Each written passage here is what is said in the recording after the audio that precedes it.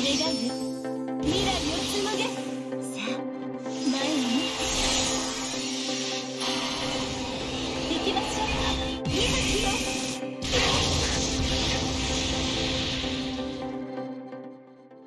minasan, Chronicle desu. Okay, I am going to talk about this character from the Phantom of the Kill, Yugu Shiru, Yggdrasil, either one.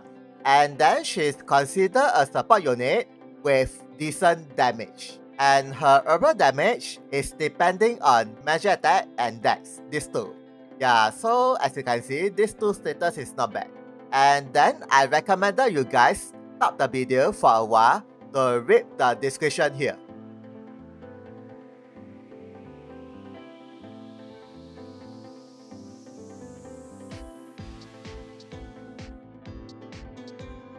Okay, next is about her normal attack. Okay, the damage is about this high, not bad. And the shooting range is 1, 2, 3, 4, 5, 6, 7, 8. Interesting. And next is, I am going to talk about her main ability skill. And then for this first skill, very important. Please listen carefully. She will increase your allies' maximum HP, all parameter status, and measure attack times 2 for 2 times after when she moves into some empty spot. And even if you are using auto, she will be using this skill from the start. And here comes the main point. For some reason, she can actually equip all of the Phantom of the Kill weapon. As you can see, all weapons can be equipped. Yeah, and then depending on which weapon she equipped, the measure attack will have the changes. Like for example, if she equipped with the sword, any sword, it will become slash attack times 2. And then maybe if you equip with this gun or bow, will become shooting attack times 2. And then for the spear or lance, this one, it will become pierce attack times 2 instead. And there is one more thing. Right now there isn't any weapon that is from the glove. So basically, she cannot increase strike attack or jump attack. Yeah, so maybe in the future, if they release a new Phantom of the Kill unit that is using glove, maybe there is a strike attack times 2.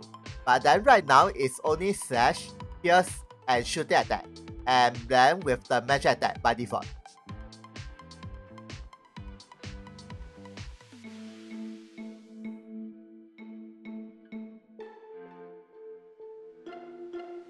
And for this second skill is a magic shooting attack and drains all elemental resistance from the enemy plus shooting attack up for 1 turn before the skill attack. Yeah, so basically by default the skill damage increase. But then during the next turn, the buff will be gone, so beware. And then this skill will animate if she defeats any enemy. Yeah, quite good. And the damage is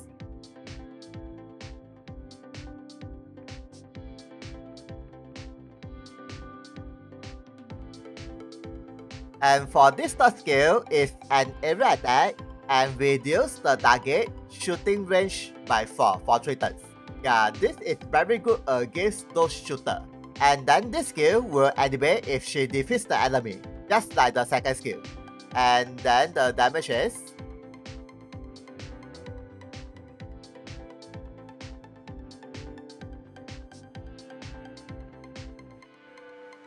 and for this fourth skill, it's also an area attack, but only targets towards the enemies. Yeah, quite good. And with healing disable status, plus move -1. Yeah, quite good. And also reduce the enemy shooting resistance for 1 turn. And then this skill will animate if she defeats the enemy. Yeah, very good. And then the damage is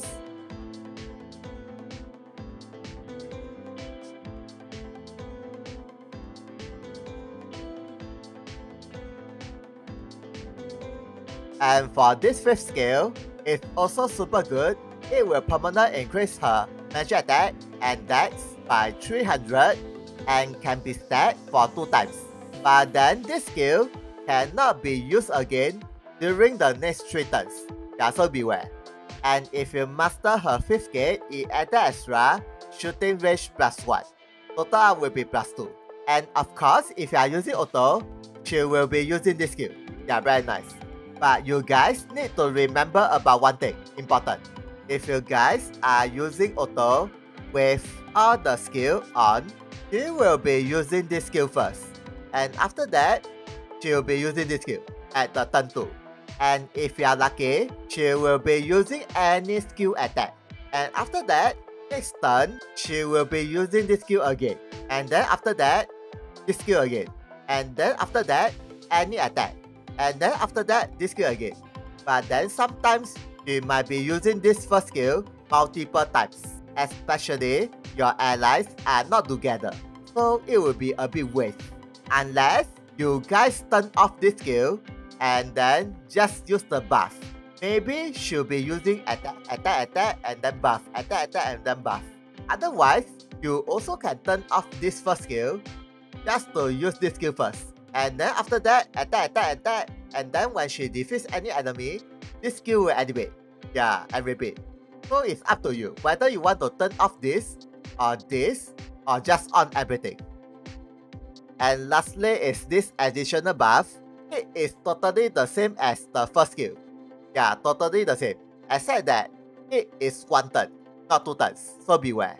But then, it will also increase her attack. Yeah, so basically, she also will have more damage. And then just imagine, if you equip with anything that is increase the shooting attack, it will become ×3 instead for her shooting attack. Yeah, so I recommended you guys equip with Ifarato weapon, since it also increase the magic attack. Yeah, just nice. But then, if you want to use the other buff, go ahead. Yeah, no problem. Okay, next is about her sub-ability skill.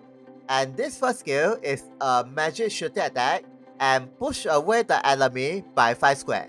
And also reduce their move to 0 for 1 turn. But the shooting range is only just 2, cannot be extended. Yeah, so beware. And then the damage is...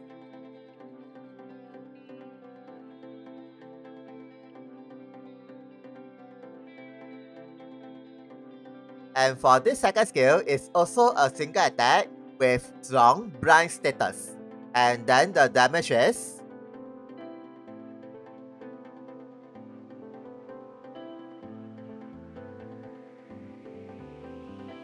And for this last skill, you can move her to any location within the range of 5, and then the height is only just 2, so beware. And she will have this 2 buff. Her skill dual cost reduced to half until she uses any 5 attacks. And also increase her maximum HP ×2 for 3 turns. And also recovers the HP. But you only can use 1 time, so beware. And I am not really that sure she will be using this skill if you are using auto.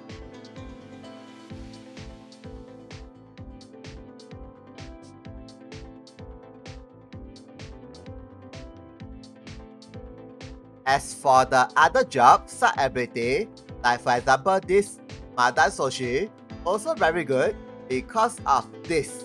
Reduce the enemy physical attack and dex for 1 turn. And also permanent reduce the shooting resistance and can be stacked for 3 times. Yeah, this too is not bad. But then this and this is nothing much. Yeah. And you also can use this sub-ability from Chronomancer with Clock Up, Clock Down, Top Status, and CT Up, Clock Up Unified on everyone. Yeah, also quite good actually.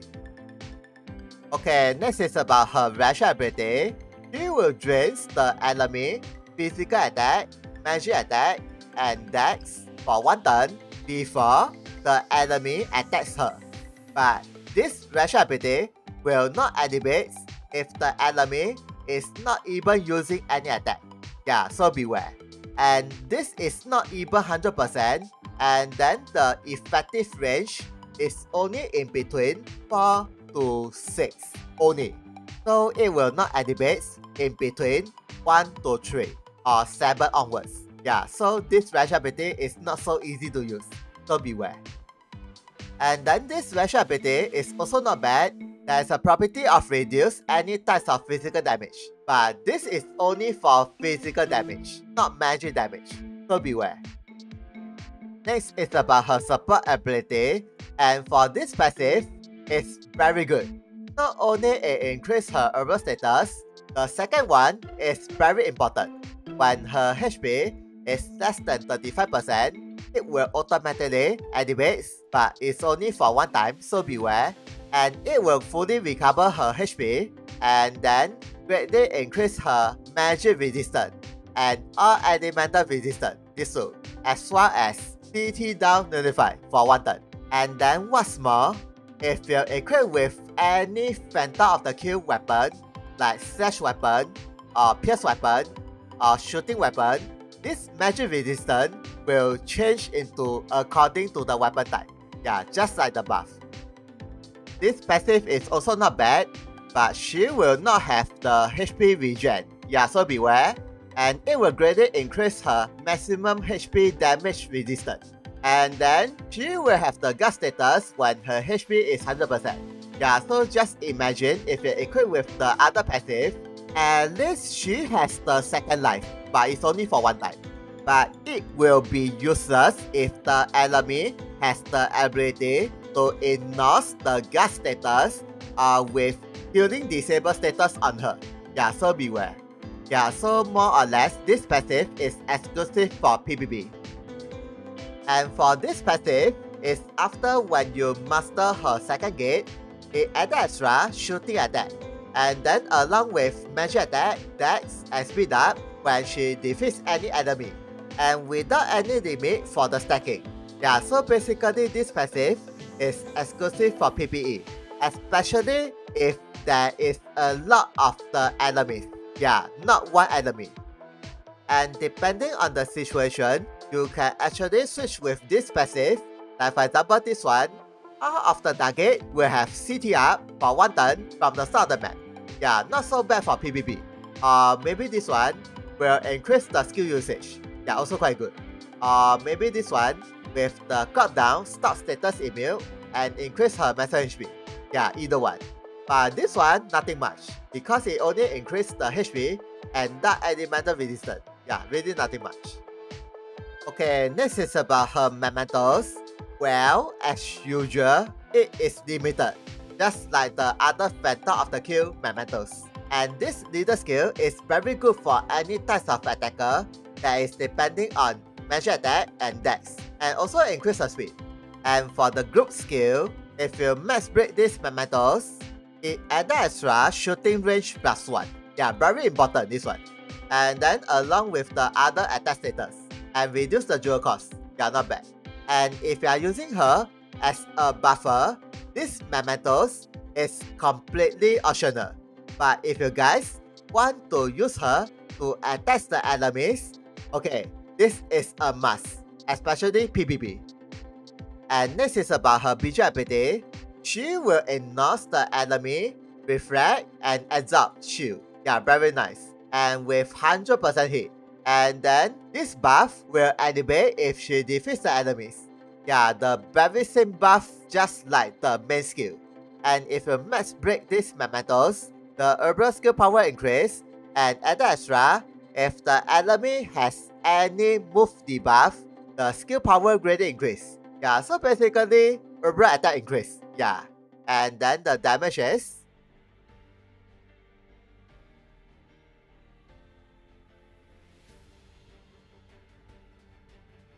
And if you guys don't have these mementos, you can actually equip with this at the main slot. Yeah, because it will increase all the status. Yeah, not so bad. But if you have her mementos, you can equip this at the sub slot. And next is about her gear equipment. This armor you can get from the Phantom of the Kill ES quest. And then it will increase her maximum HP, dex, and strong versus the Phantom of the Kill enemies monster. Yeah, this one is nothing much. And for the weapon ability, it's very good. It will increase her shooting range by 2. And this range ability will have the power up for 3 turns. And the power up for this range ability is, instead of probability, become 100% animation. and there isn't any range limit. So basically, even if the enemy attacking her from very long range, this will 100% anyways. But then too bad, it's only for just 3 turns. Yeah, so basically it's only very good for PvP. Yeah, in short. This accessory you can get from her Mementos, and it increases her speed, shooting range, wind attack, support disable resistance. Yeah, so basically with the Mementos, the shooting range becomes +2. And for this weapon ability, it will greatly reduce all types of damage for 2 times from the start of the map. Yeah, so basically same, very good for PvP.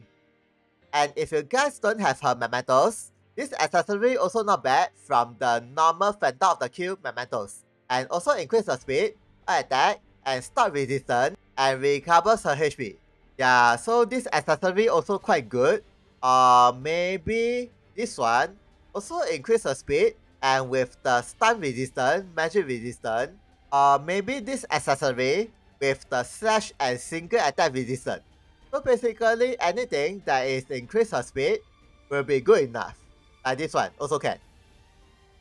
This accessory is from Fujika 4-star Mementos, and it increases her Master Jewel, magic attack, and water resistance. And then with shooting resistance, magic resistance, up for 3 turns from the start of the map. Yeah, so this is also quite good. Or anything that is increase the magic attack will be good enough. Like this one. Yeah, but then this will change the buff, so beware. And this accessory is also quite good because with the silent resistance and then dual regen. Or maybe if you guys don't want to increase her magic attack, maybe you can equip this one. Yeah, all elemental resistance plus jewel cost down. And then also probability of recovers her HP. Yeah, also quite good. Or maybe with this accessory, or maybe with the Ultima Muffler, with the HP regen and jump +1. Yeah, but then provided if you never equip with the passive with HP regen notified. Yeah, otherwise it will be waste. So conclusion is this.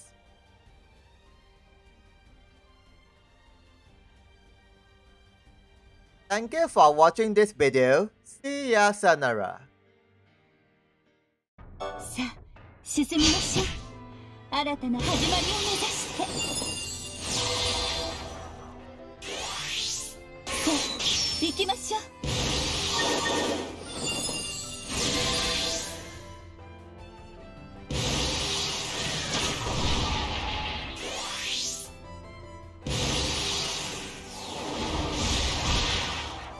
あなたの願いよ、未来を紡げ。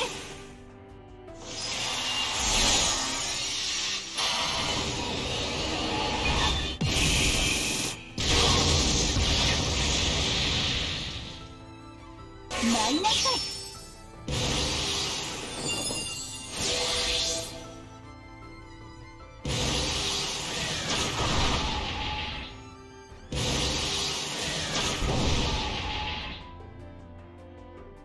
そこよ。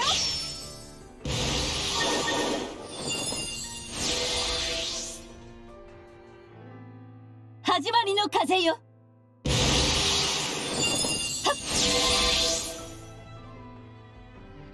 決着をつけましょう。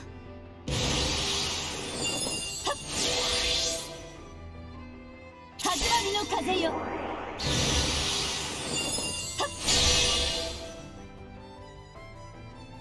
決着をつけましょう。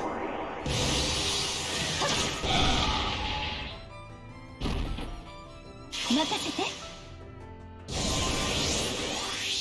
これが絶望を超える希望の力なのね。